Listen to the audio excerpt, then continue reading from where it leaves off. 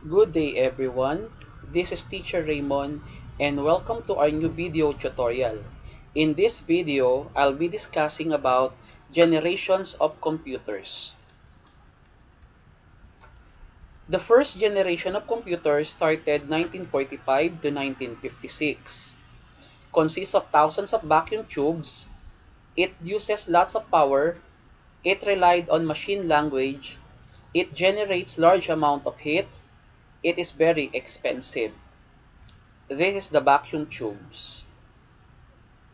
Example of computer that uses vacuum tubes are the following: ENIAC or Electronic Numerical Integrator and Computer, EDVAC or Electronic Discrete Variable Automatic Computer, and the UNIVAC one or the Universal Automatic Computer.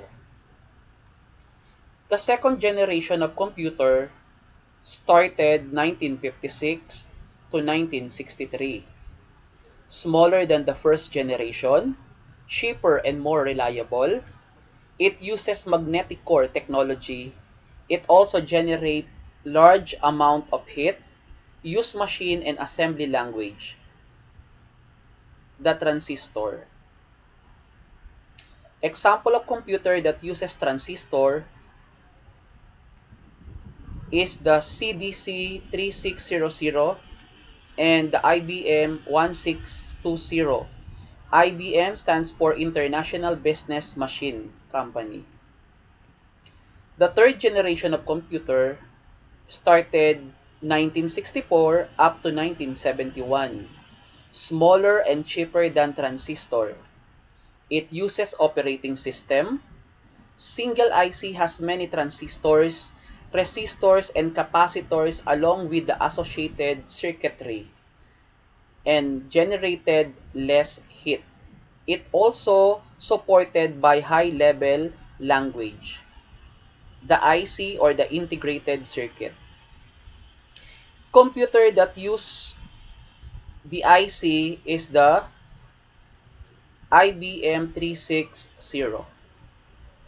The fourth generation of computer started 1971 up to present. It is a VLSI technology used, which stands for Very Large Scale Integration, portable and reliable.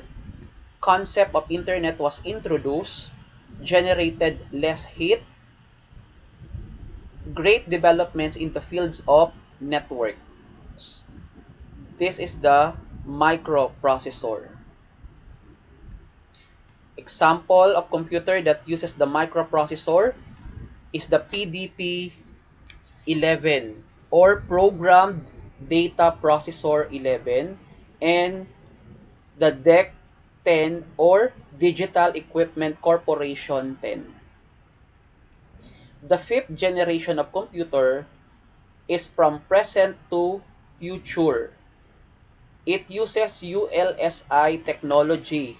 ULSI stands for Ultra Large Scale Integration, development of true artificial intelligence, more user-friendly interfaces with multimedia features. This is the ULSI or the artificial intelligence for the fifth generation of computer. Example of the fifth generation is the Ultrabook and the Chromebook. Thank you for watching. I hope that you learned something from this video tutorial.